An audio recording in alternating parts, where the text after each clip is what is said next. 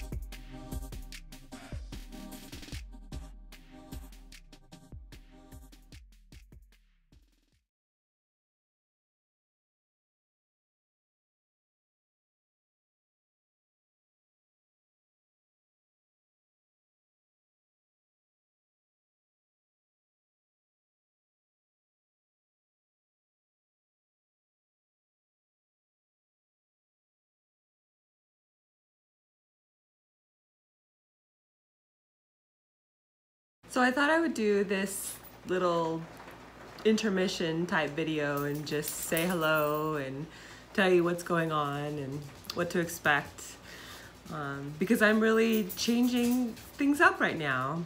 A lot is going on here in Hawaii with this COVID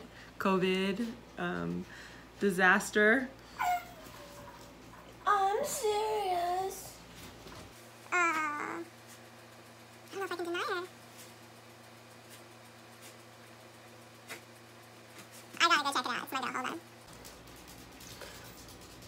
Okay, I'm back. So, yeah, Hawaii is super stupid. Like, you can't even believe the whole COVID thing here. They're trying to make it a law that you're not allowed to argue with the store clerk when they're trying to enforce the mandates on you. They're saying that you can be charged. They're saying that you can be charged $5,000 in a year in jail for not wearing a mask outside unless you're in the water. I actually got ticketed in December while I was sitting quietly in my car. I wasn't even doing anything. And I was at a stoplight and I went to reach and grab my chapstick and I had to pick up my phone to grab it, and I got ticketed for a moving violation using my cell phone. And I'm like, I wasn't driving and I wasn't using my cell phone. And all of Hawaii is just like, oh, well, that's the law. And I'm like, that is corruption. So it's just been really interesting over the last couple months, and also with the lack of business, just realizing I don't want to be here. This is a complete police state with some very small-minded people. We're surrounded by lava, a lot of hothead people, a lot of emotional people. Anyways, I gotta be careful in getting out of here. I don't want to say too much. I'm still trying to fight the ticket. It's like a $300 ticket. Obviously, I met like one nice person through the whole process, you know, so it's just been like a really interesting time to sit back and be like, okay, God, what's gonna happen next? This is a big storm. You know, where should I be? So I went inward. Baby at it? You get him, girl. You get him. Good girl. So yeah, I just was like, wow, I'm totally leaving Island. I'm gonna go on this trip, and it's a lot of work. Everything is a little bit more challenging right now because everyone's like, oh, it's COVID, I'm not, you know, using it to their advantage, whatever that is. And so customer service has been really bad. And we don't even talk about online shopping. That's a whole other monster. But just trying to figure out how to actually get off the island with a dog during COVID without a mask. You know, and so I'm having to like crate all my stuff, or getting to, I should say. I'm not like a sufferer, so I only do things I want to do. So, but it's a big project is my point. I'm getting to pack all my things, but then still keep some things here for living. So I'm supposed to be without my stuff for 20 days, and I'm like condensing an apartment into my future of a vehicle that I don't know what it is. So I'm looking at maybe getting a Ford Econoline, obviously. Obviously, I want headroom. I want to be able to stand up. It was like I kind of got a little bit of practice here in Hawaii when I was doing van life here. And it was just, I was doing van life here just kind of coincidentally to just write books. And then anyways, unfolding into the reality of actually, you know, people do this. And so what I learned was having headspace is like, if you could stand up, that's a game changer. It is a game changer to stand up. So I'm looking at the ability to stand up, but I also am on a budget. So, you know, with the Econolines, you can get a high roof, but then that's a lot of vehicle. That's a lot of mass. That's a lot of gas. So I'm not sure if that's the way I want to go. So I'm also looking at, so it's either the Ford Econolines or looking at a Toyota 4Runner or a Honda Element. So those ones would obviously be better on the gas mileage, more versatile in places that I want to be and go. And then the route I would do to still get that, to achieve that standing upness would be, I'm gonna go for an awning, and I'm not gonna do the rooftop tent. I'm gonna still do the conversion inside. Hi, baby. So yeah, so it's just so much stuff, and I'm gonna do another video that actually shows you my whole pricing list and gives you, and I'll obviously do a video once I actually get my rig and show you all the stuff that I have been researching. It's actually like super cool and interesting to research this stuff. So I'm researching how to move off the island with a dog during COVID without a mask, doing all that, and you still, even without COVID, it's still challenging. So I'm having to jump through all these hoops while still dealing with, like, you know, tying up loose ends here in Hawaii, while I'm also planning this huge road trip, which I have no idea what it's gonna be like. Is it gonna take me 5 years? Is it gonna take me 5 months? Is it gonna take me 50 years? I don't know. I have more on that.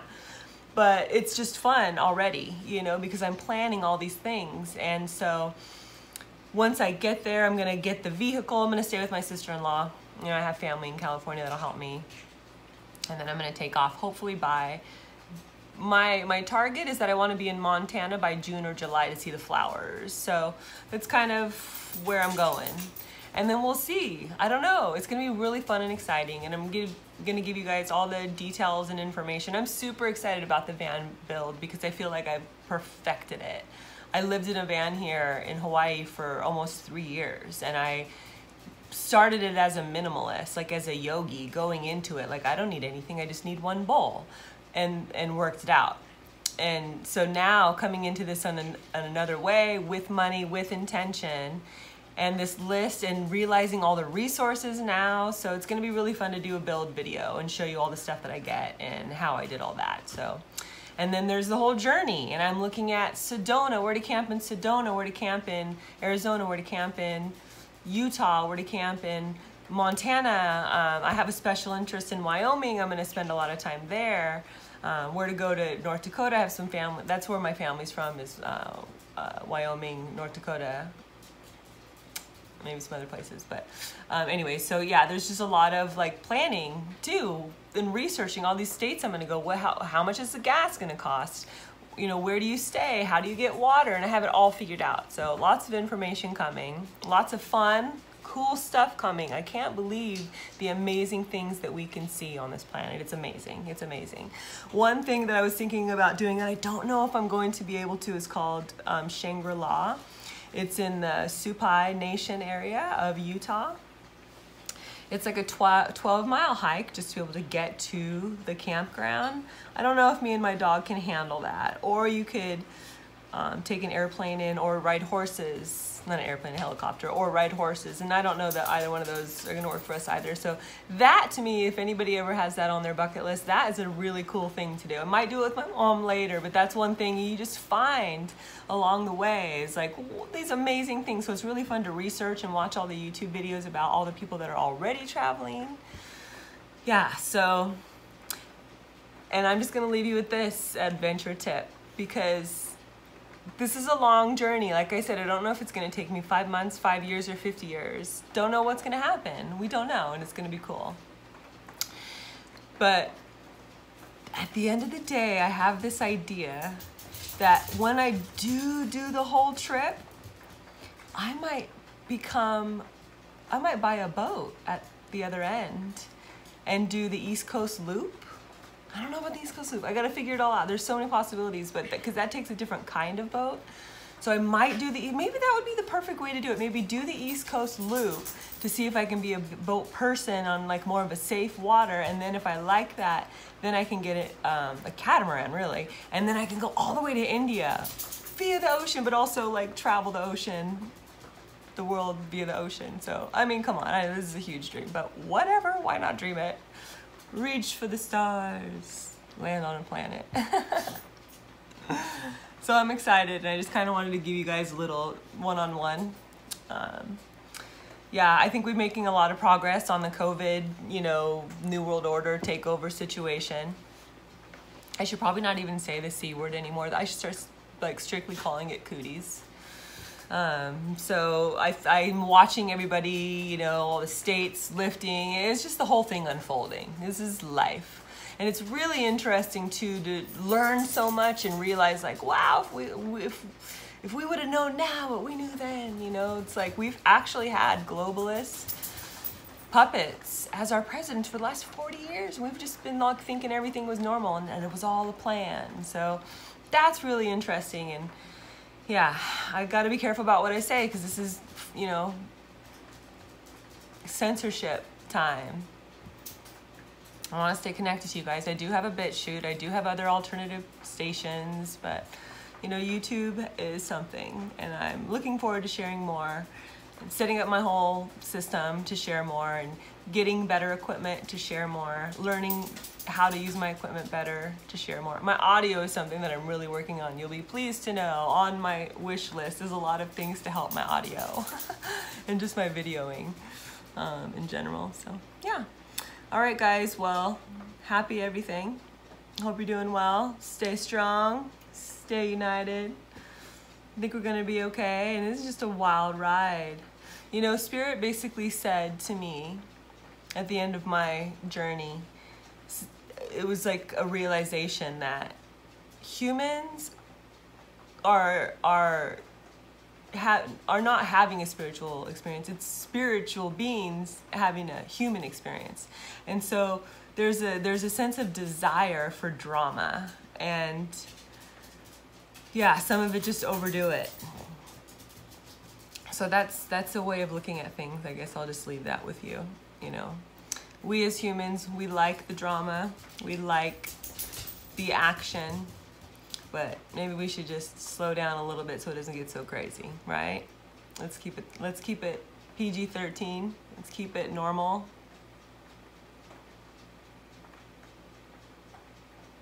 See you guys soon. I'll show you some clips about some of the things I'm doing to get ready. Okay. Maybe see you on the other side.